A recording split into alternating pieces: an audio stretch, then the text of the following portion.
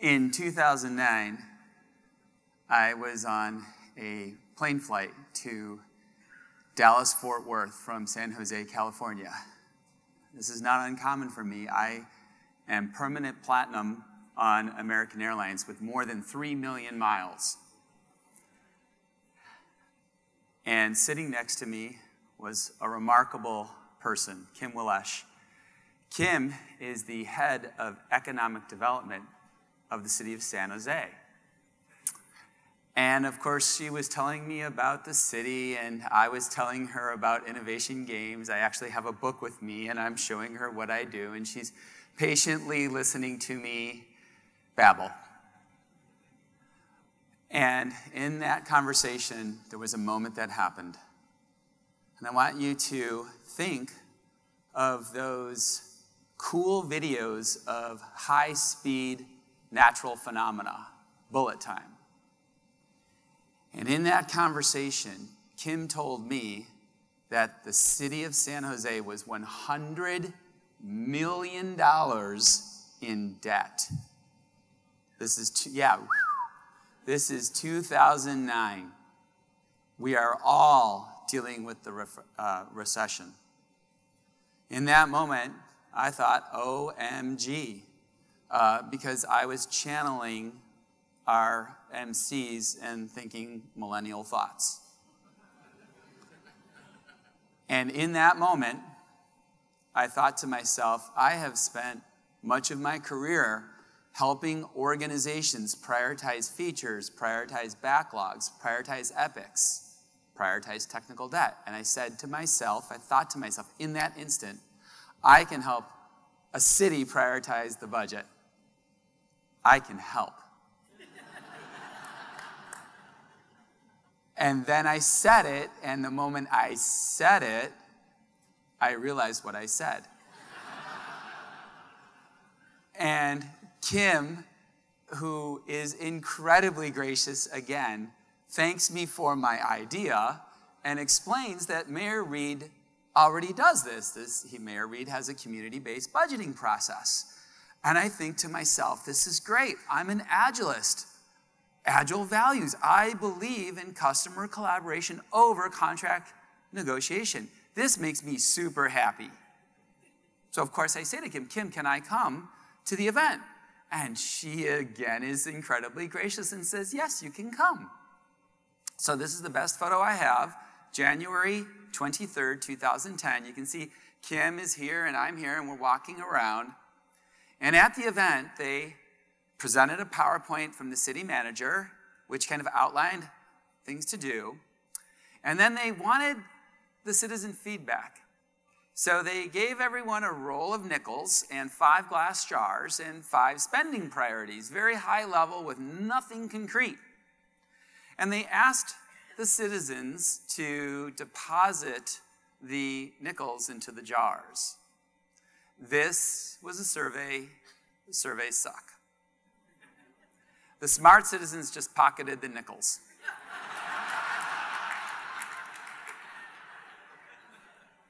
Now, in truth, surveys don't suck. There are valid uses of surveys, and if you take the Agile Product and Solution Management, we'll explore the use of surveys along with other market research techniques.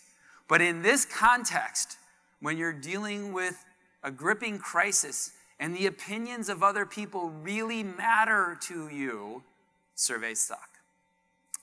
So I met with Kim and she said, what do you think of our event? And of course I didn't say surveys suck. I said, I think we could do better. How about we make this collaborative? Now at this point, the city is in fact still massively in debt. So we have to kind of think about, well, what is collaboration and would it be applicable? Well, to be collaborative, you have to have a goal, something to achieve. You need a mechanism to achieve the goal, some resources, and you need a place to do it, a field of interaction or a field of play. But to be collaborative, I need to know, well, how do I work with other people? I need some rules, I need some guidance, and I need to know how I'm doing. I need some mechanism of feedback. And curiously, I need the opportunity to make a choice. On this side of the line, I'm a completely rational human. And on this side of the line, I decide not to touch the ball with my hands. Standing here and I have a little white ball, I can be a completely rational person and just put it in the hole. Walking over here and paying a lot of money to do it, I can whack it with a stick. That was for Dean. We have a lot of games. Many games. A serious game is merely a game that is designed for a primary purpose other than pure entertainment. And that means they are the ideal collaboration tool. Because when we think about true collaboration, it has all of those elements. We have a goal that we want to achieve. Meetings start with a time. Collaboration starts with a goal. And we want to take all of those elements and apply them and help our organizations be successful.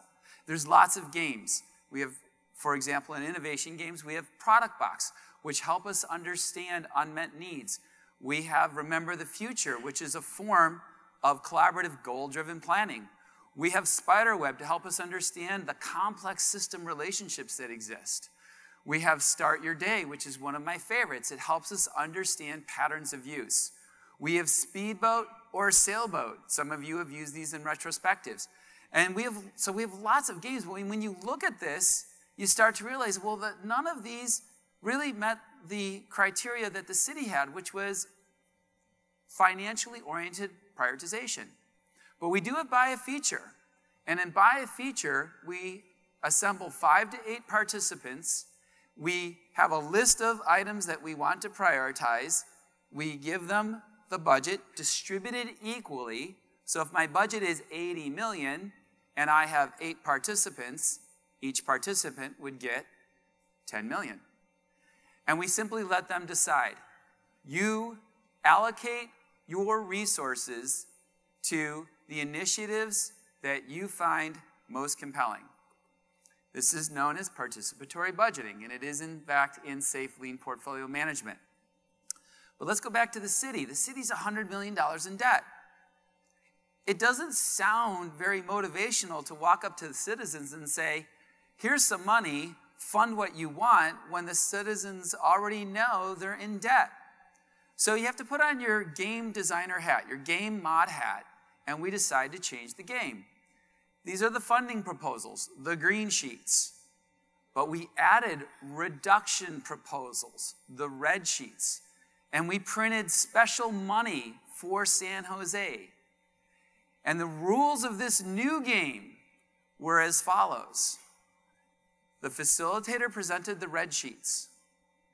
If the table unanimously agreed, think about how hard that is. If the table had unanimous agreement on a red sheet item, the money associated with that item was distributed to the participants, which they could spend as they see fit. Now, when I'm working on my backlog with my Weave team, I agonize over what to do. And I know all of the product managers and product owners and solution managers and business leaders in this room, we agonize over our backlogs. But one of the things that's important to me about this work is it helps me keep that backlog in perspective. Because this is what citizens of San Jose were agonizing over. Do we want to fund anti-graffiti, which we know helps defeat gang violence, which is something that is a problem in San Jose? Or would we rather fund the Children's Health Initiative? And what about park rangers? Park rangers are proven to keep the city safer. Well, how would I do that? How do I fund that? Well, I could eliminate the police helicopter, but would that affect safety? Or I could reduce the number of people in the fire truck from 5 to 4. That saves a lot of money, but what happens if there's a fire? Are we going to be harmed? These are really substantive issues, but this is what the city had to deal with to get out of that debt. So we assembled a team of facilitators. All of these people gave their time pro bono. They were drawn from my friends in the Agile community. They were also drawn voluntarily from companies who have headquarters in San Jose. People like Cisco or Adobe because companies are starting to realize if our cities fail, our companies fail. We have to help them be successful. Here was one facilitator, Brett McKellen. Now, the facilitators were not there to guide the decisions, but to help facilitate the process. The participants were the neighborhood association leaders and youth commission leaders. So the City of San Jose, this is common in America, but for all of our international guests, the City of San Jose is organized into 10 districts. Each district has a set of neighborhood associations. And we knew that those people were active in the city, often very knowledgeable about the city structure. We invited them to come. Now, subject matter experts like Fire Chief William McDonald answered questions. We did a very sophisticated signaling mechanism, a red plate taped to a stick. When we had a table question, we'd raise it. And the appropriate subject matter expert would come and answer it. Fire Chief McDonald, what would happen if we lowered the number of people in the fire truck from 5 to 4? Is it legal to do that? Are there laws that ask us how many people have to be in the fire truck, et cetera, et cetera? We went through this process. When we were done with separate tables, multiple separate tables, we found that San Jose residents, they chose pavement maintenance over libraries. So I sent my results to the mayor. Mayor Reed calls me up. Luke, are these results valid? Yes, Mayor Reed. We've triple-checked them. These are results you can act on. Well, they're remarkable. They're radical. I'm a researcher. It's hard for me to think of something as radical because I'm looking at data. I said, really, Mayor Reed, why is this radical? He said, Luke, San Jose needs improvements in maintenance. But if I were to go publicly and say pavement maintenance was more important than the libraries, the friends of libraries would come out in force and skewer me in the paper. And there's no friends of pavement. He said, do you understand? And I said, kind of. I'm in IT. There's no friends of infrastructure.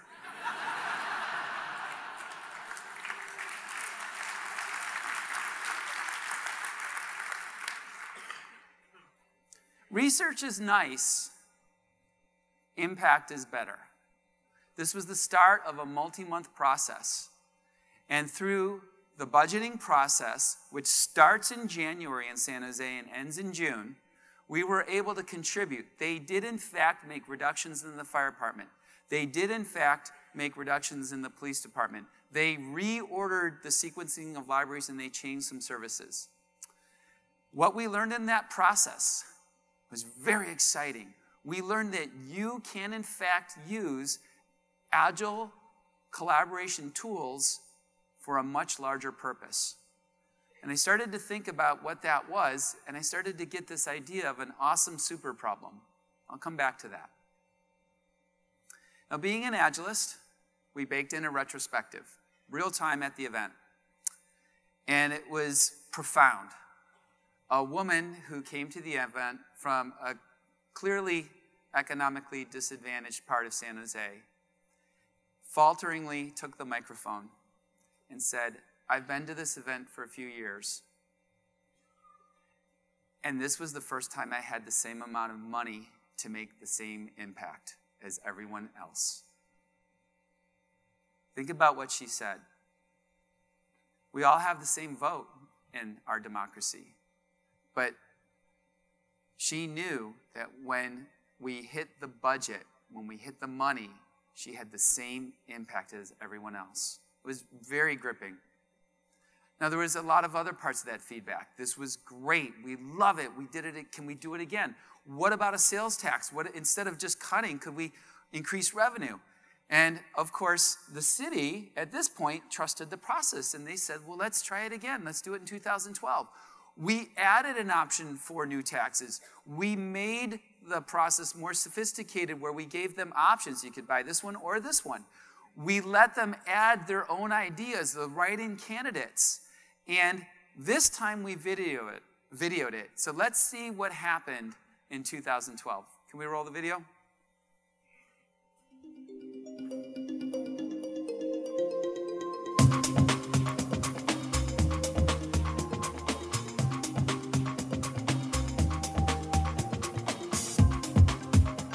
This is a kickoff of a 6-month-long process of developing a budget for the City of San Jose. And we've been doing this since I became mayor as part of our community-based budgeting process. We've got many of our key staff here who are also very interested in hearing your questions, the discussion, and taking that as inputs as the city manager puts together her proposed budget. The goal of this session is to understand your priorities, as Mayor Reed described, to spend on the proposals that are in the green paper. The facilitators at the table will help you manage the process. They will handle the distribution of the money to you, but if you buy an item, or if you want to fund a proposal, you must, as a table, give the money back to the facilitator. So it's like you're spending real money.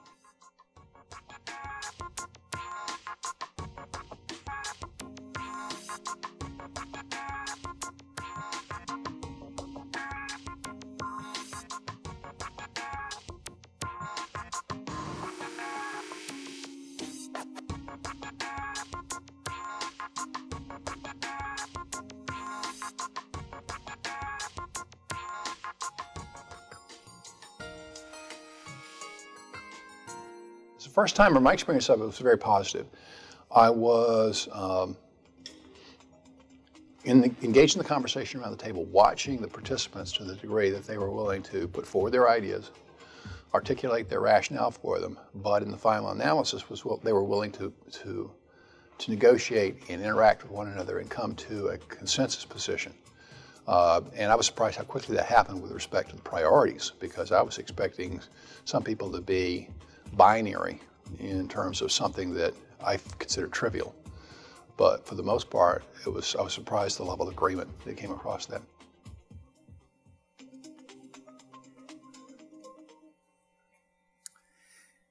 So in this particular session, there was another story that's worth sharing. The youth voices being present were pretty important. And one of the tables, there was a set of adults, one youth, and of course the youth has equal money, right? Part of the construction of this is that everyone has the same amount of resources or the same money. And the adults are kind of dominating the conversation, and they're buying, parks and things like that. And finally, the facilitator said to the youth, you have the same amount of money, we want you to participate. And she said, okay, well, I know all this park stuff is really important, and you guys are doing adult stuff. But if I wear the wrong color clothing on my way to school, I could get shot or beaten up. So I really think we need to do this other gang initiative. And then the moms and the dads at the table start crying. Yes, we're laughing, but they're crying, and then everything changes. And it's that moment of the difference between a vote that we don't talk about and a collaboration, which gives us the opportunity to understand different perspectives. Because when it's a shared economic resource, the opinions of others matter to you, and they're important to you. Now, along this time, I wanted to see if I could expand this work, and with my dear friend Martha Amram, who is a noted economist, we formed Every Voice Engaged Foundation. Some of you in the Agile community know Lisa Adkins, and she was in one of my master classes, and I was talking about this, and I said, we think we want to call it something like Every Voice Heard, and Lisa said, no, you don't want to hear people, you want to engage them, you want every voice engaged. And it was a brilliant breakthrough, and so I'm forever thankful to Lisa for giving us this opportunity. We kept going. In 2013, we moved to the Rotunda with even more people. At that time, this had started to spread, and we had people flying in from other states and even from Europe to learn this technique. So Jurgen de Smet in Belgium flew over, participated, brought it back to Belgium, and then he pointed out that we might do better if we had the same beverages in American politics that they use in Belgium. And I'm partial to this. I want to give it a try. In 2014, the city said, we keep wanting to engage more people. This is great, but we have to pay for that room. And they said, what about the convention center? And I said, yeah, let's bring in 5,000 people. And then, of course, I realized what I said. And the city said, that's very nice, but we have really the funds to fund the convention center for 5,000 people. Could you go online? And I said, well, indeed we can. We have a platform for this called Weave. And so we went online. And once we went online, we opened the possibility for more participation. We had facilitators from Sweden facilitating online collaborative forums for people in San Jose. Now, we had more than 3,500 chats. And the chats are important because we're not using video. So what did the San Jose residents think about this online experience, and what might that instruct us as we're dealing with our distributed organizations? David, interesting, and this is an unedited chat. Interesting exercise. I've done it in person at City Hall once before, worked very similarly. Gene, this is better than the in-person game. Facilitator, what did you like about it more, Gene? Gene, not noisy, could hear everyone, real-time updates of the balances, I could keep track of other people's values via the bids, no side chatter, better focus on task. David, it came down to the facts, no body language, no prejudices, just ideas in dealing. A few years ago, we were working with Cisco, and I'm in a meeting where we're going to go through a pretty tough budgeting process. And the leader of this group is a wonderful man, really great guy, beloved by his team. And I said, well, how about we do this online, and that way we don't have to worry about body language and all that other stuff. And he says, oh, do you think that's going to affect us? And there was a snicker in the room. And I said, oh, and I'll just say the word John. It's not his real name. But I said, John, could you just stand up? Well, 6'8", 290-pound, bald with tattoos, John stands up. And I said, John, do you think body language could affect the decision-making process in the room? And he was literally mortified because he is the nicest guy you'd ever meet. And yet, you can't overcome certain things. And so by going online, you can actually change the dynamic of the interaction. Now, this brings up some interesting points, right? Because some people in the larger and broader Agile community say all teams should be co-located. And there are certainly advantages to co-location. But curiously, these people say we need distributed teams to scale. Well, maybe this is one of those times where we should invoke our yes and, in spite of dogma or a consultant's income.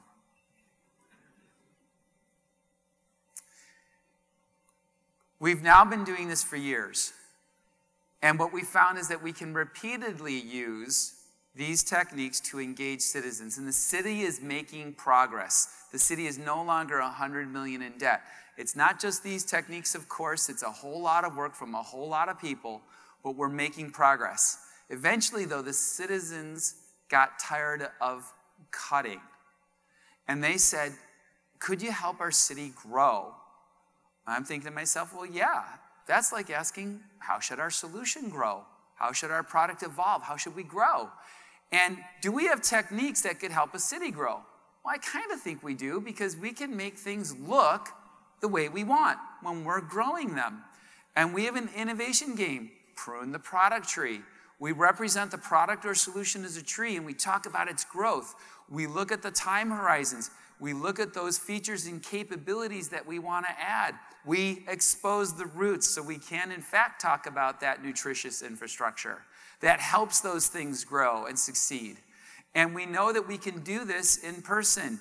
You can model your agile transformation as growth. You can look at products. This tree is from Oracle, when one of their solution and product managers was working on how their product and service would grow. And we can draw those trees any way we need to accomplish our goal. We've even done this at Scaled Agile with some of our largest enterprise customers about how we can improve the Safe Learner subscription to better meet their needs. And as you can see, we can do this both in person and online. So in 2013, we also added the Great Neighborhoods Project, where we engaged residents in how they could make their neighborhoods grow. We even repeated it in 2017. And notice that in 2013, we did both in person and online to engage as many people as we could. And in 2017, once again, we did this modality. And what we learned again is that we can use agile collaboration techniques to accomplish much bigger goals.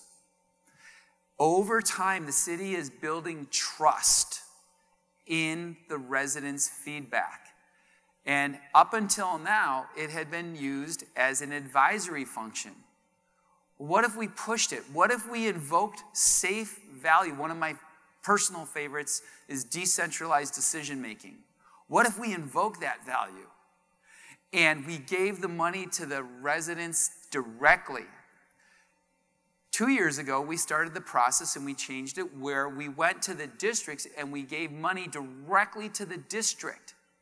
And the district created the ideas. The district formed those ideas into proposals. The district selected what was important with direct funding. Now, if you think about that, that is the embodiment of the diamond of design thinking. Ideation, divergent thinking, what would make our place better, our community better, shaping those into proposals, prioritizing them, and then executing. And if you think about what we want for our children, for the 21st century education initiatives, they're the 4 C's. We want to teach our children how to collaborate, how to be creative, how to engage critical thinking, how to communicate. Now, I have 4 wonderful kids. So we're at dinner, and I said, hey, everyone, I got an idea. And my wife says, okay, Dad's got an idea. Everyone's sitting down? And I said, let's take the process we're doing in San Jose and do it at Sunnyvale Middle School, where I had 2 kids at the time. My wife's like, oh, come on. Really? You're going to give money to the kids? I said, yeah. What if they buy pizza? Well, then they buy pizza. They needed it social. I don't know. And then I look over the table. I said, Cress. He's my 8th grader. Cress, if you could make the school better, what would you do? One thing. Oh, Dad, that's easy.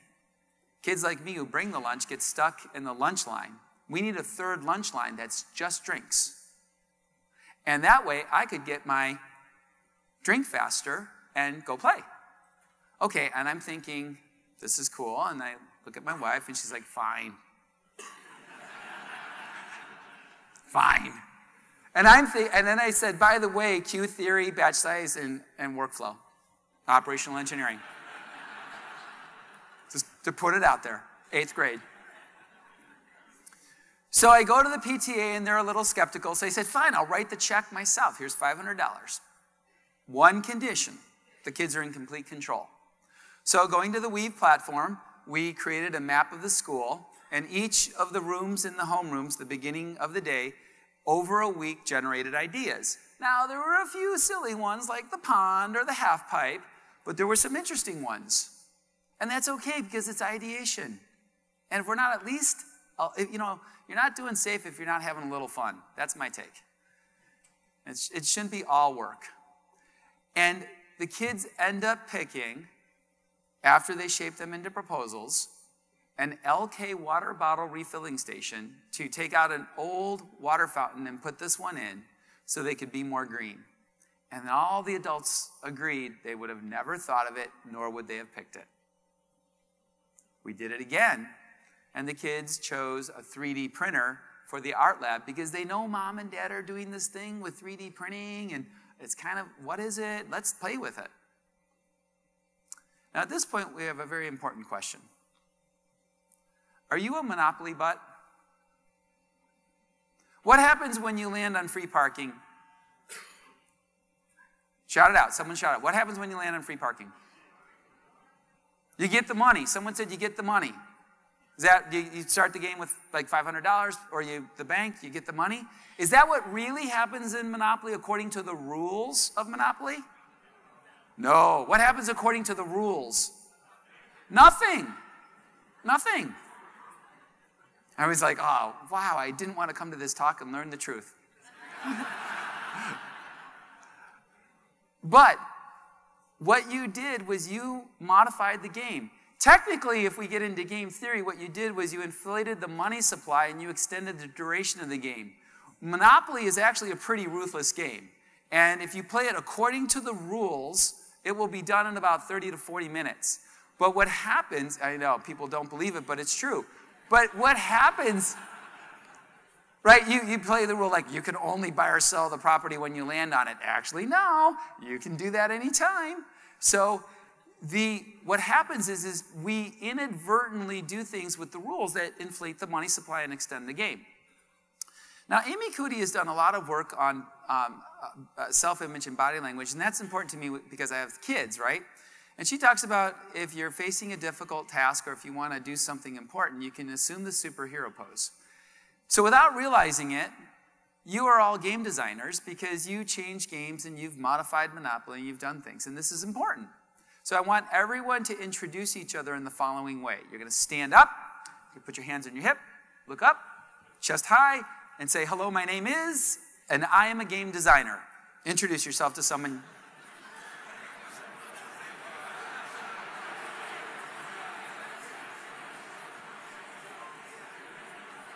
Now, curiously, humans have a lot of interesting relationships with games. We create things that are somewhat hard, but we continually evolve them, right?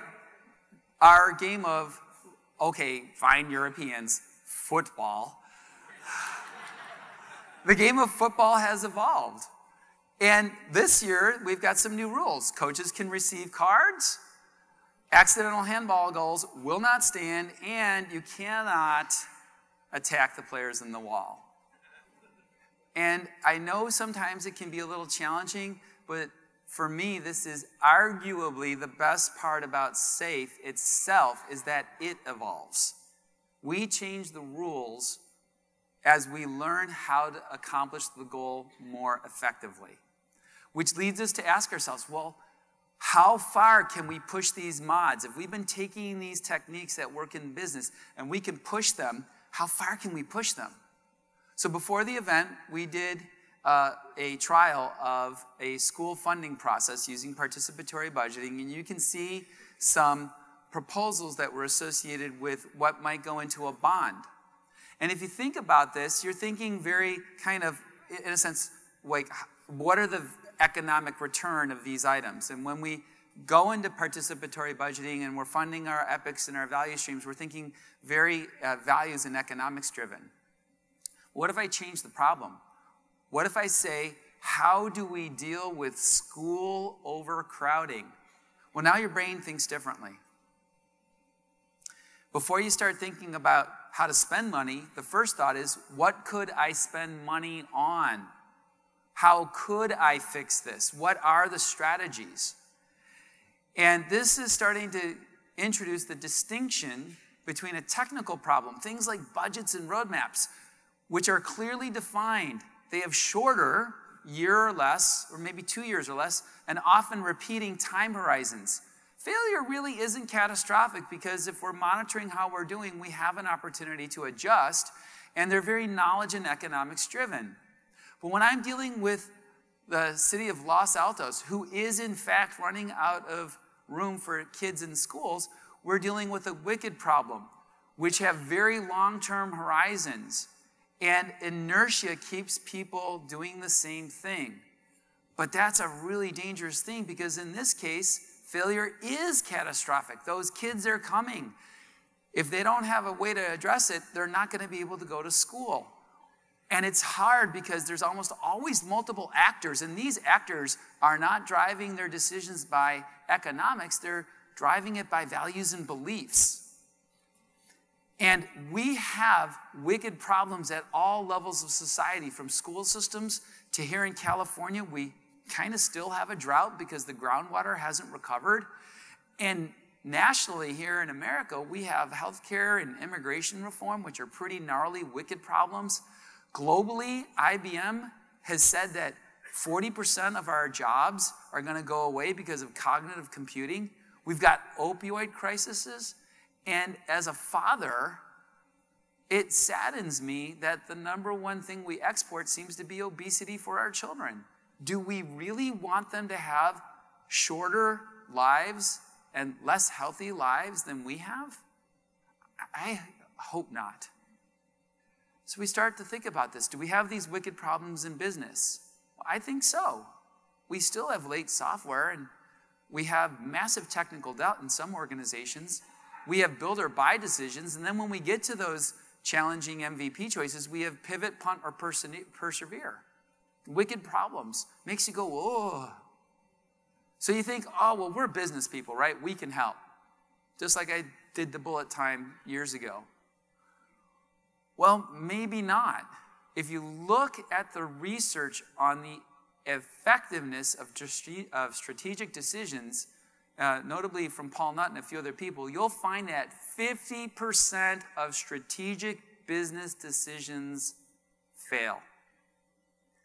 Now, they don't fail because of the people, they fail because of the process. They fail because we don't create options. We don't assess those actions, and we don't look for the drawbacks of what those actions would entail. And we don't deliberate. We have a small number of hippos who make the choice and cram it. We need to learn how to change this. So maybe we were looking the wrong way. Maybe there's something in the social sector that could help us. In 2012, I was giving a keynote at South by Southwest on fixing broken governments through collaboration games.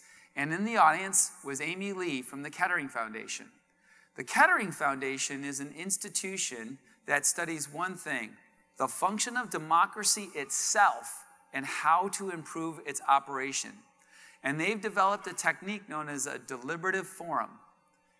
And in a deliberative forum, a group of citizens will come together to address a wicked problem. They will look at a different strategy for attacking the problem. Associated with the strategy, they'll talk about their degree of support for actions and their willingness to accept the intrinsic drawback of the action itself. Now, let's apply this technique to the California drought. One strategy for dealing with the drought is to create or capture more water. We could drill, we could do all sorts of stuff. Another is to increase our conservation. Now, a third option, which is different than those two, is improve the governance of our water infrastructure, which is actually a patchwork quilt of laws across the state. Notice that two of these are in opposition. One at least is different. Now, for each of these strategies, there are actions we could take. We could, for example, build a desalination plant. We could change the levee system, and we could build reservoirs. And as business people, these all sound appealing because we are action-oriented people. Yeah, let's take action. But hold on. Each of these has a fundamental, intrinsic drawback. If I build a desalination plant, it's not that expensive in the scope of California budget, it's $1 billion. But it creates contaminated wastewater that we have to deal with. The levees, that sounds pretty good, except we've got a powerful agricultural economy in California, and if the levees are not done well, they could in fact hurt that. And reservoirs, well, they're actually more expensive than people think, and they save less water than people think. So these are tough options. So Kettering came to us and said, could you help us scale deliberation? So in collaboration with the Kettering Foundation, we created Common Ground for Action, the world's first web-based scalable platform for deliberative decision making. And this is actually my choice for the strategy of creating and capturing more water. Notice it's very simple. I think we should. I'm conflicted. I think we should not. I think we should increase the production and use of recycled water. But the drawback is that the people who are against that call it toilet to tap. They try and scare people. You're not getting fresh water. You're getting recycled water, toilet to tap. I'm an engineer. I kind of understand the shape of the water molecule. I'm good. So I can live with this. What happens in this process is that you are individually making your choices to set your opinion. But then we bring you together in a collaborative forum and you see a visualization of what everyone thinks. And the facilitator starts talking about those choices. And in that dialogue, in that deliberation, if you change your mind, that picture will dynamically update in real time to reflect the emergence of where the group is headed. We repeat that process for every option, and we create a picture of where there is a foundation for action against a complex, wicked problem. Now, it took me a while of working with Kettering. As a business person, you look at that and you go, wait, which one are we going to do? And Kettering says, this is wonderful because these are value-based decisions. The first step for action is realizing that people who have a different point of view are not wrong or crazy. They just have a different point of view. And deliberation research shows that when you go through these forums, you soften your point of view and you start to look for what you can in fact do together. Now let's look at how we might apply this to technical debt, this process. One option is rewrite the code. One of the architects who worked for me, Ron Lundy, coined Lundy's Law. Lundy's Law says, given sufficient time, any team will justify a total rewrite.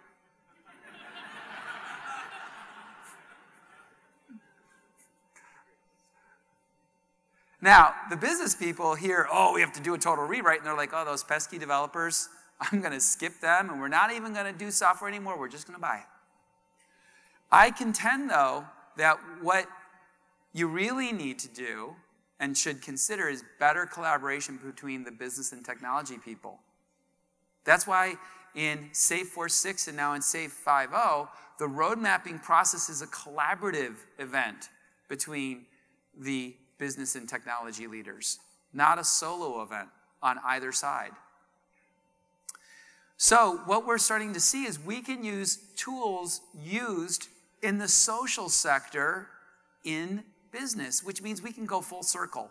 There are a lot of powerful collaboration tools that can help us solve these problems. Which leads us to ask, what other problems can we tackle? Or more importantly, what other opportunities we can create?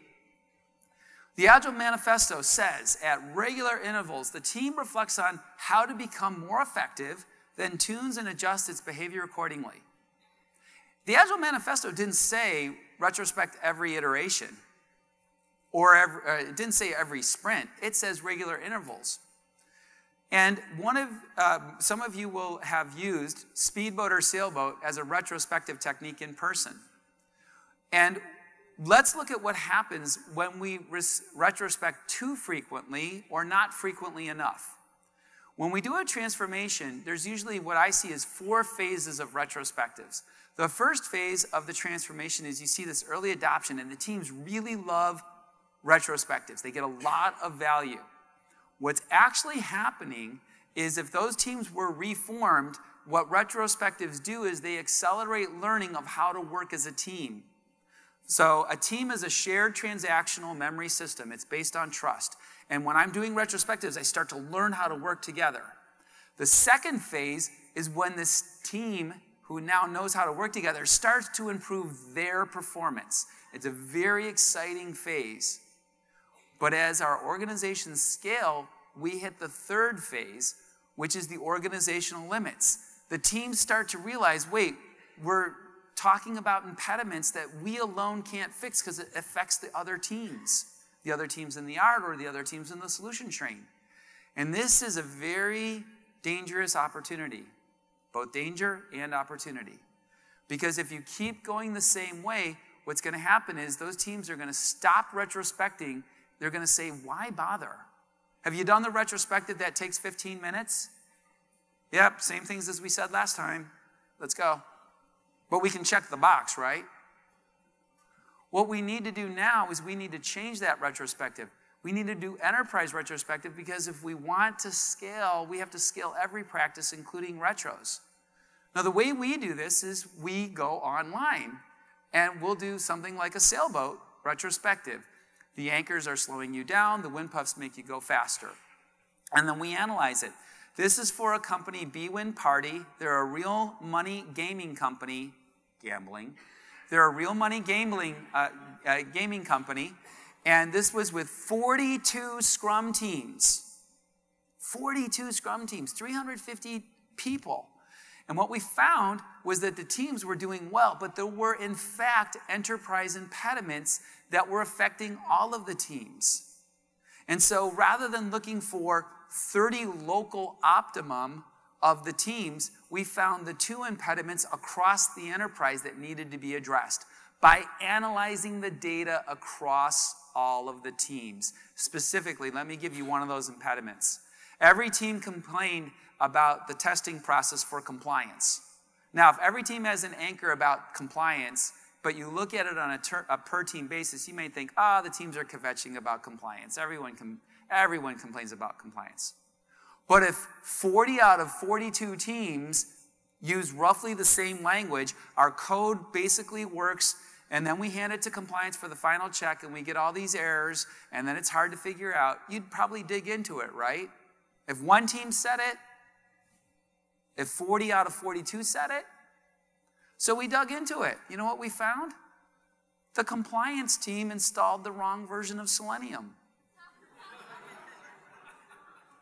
Oh, yeah, we've all had that. But we need that opportunity to see that at the enterprise level.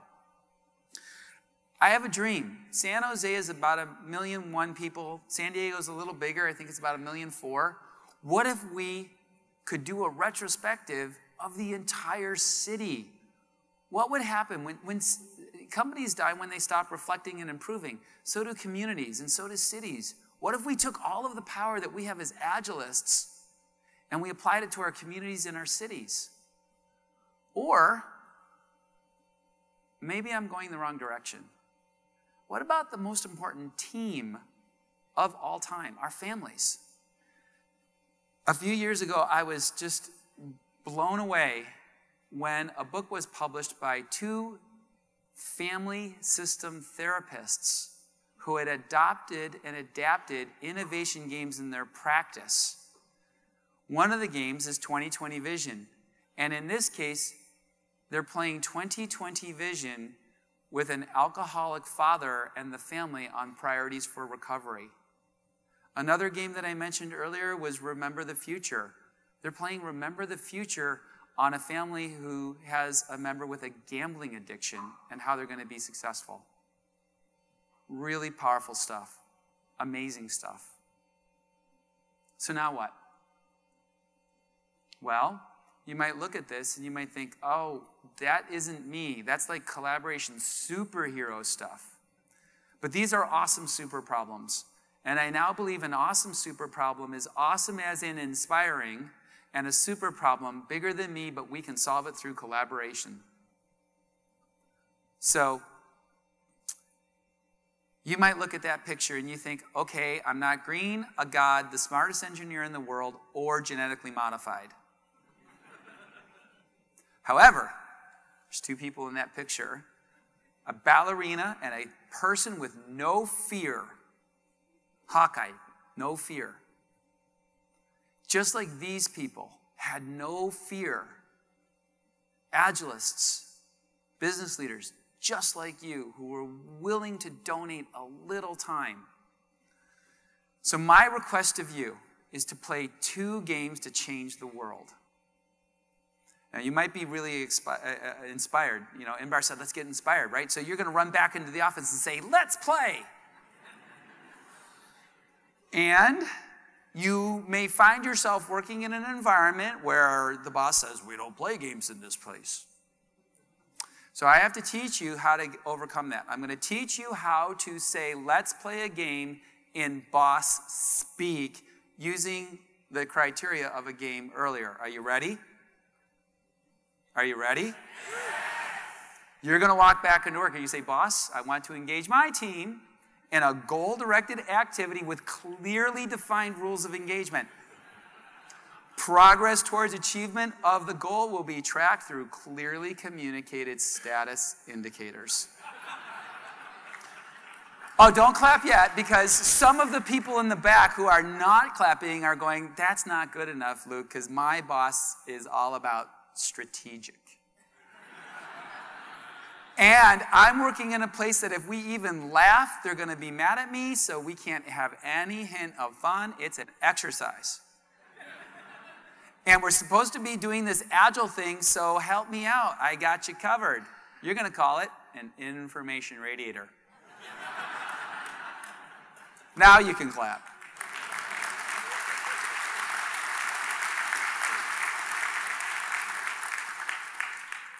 Or you could go back to work and say, what I'd really like to do is implement lean portfolio management and participatory budgeting.